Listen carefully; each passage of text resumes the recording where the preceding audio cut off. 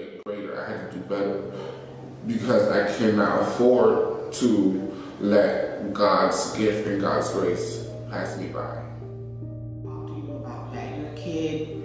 They think you're resilient and you get over stuff. And let me tell you, parents, right now, I was guilty of it, and that doesn't often happen. Even in the darkest and gloomest hour, you can't want to bow out when it gets hard. When it gets hard and it gets real dark, that's when you know something's about to happen. Even more because I wasn't that girl that felt I had the support systems. I wasn't that girl that knew how to even ask people. I had learned early on to keep things to myself.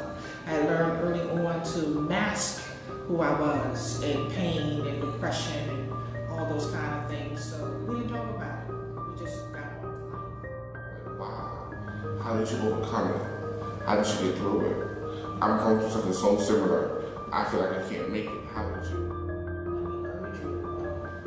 You know, don't assume that your parents aren't able to listen. Don't assume you know everything about your parents. Then comes the final step.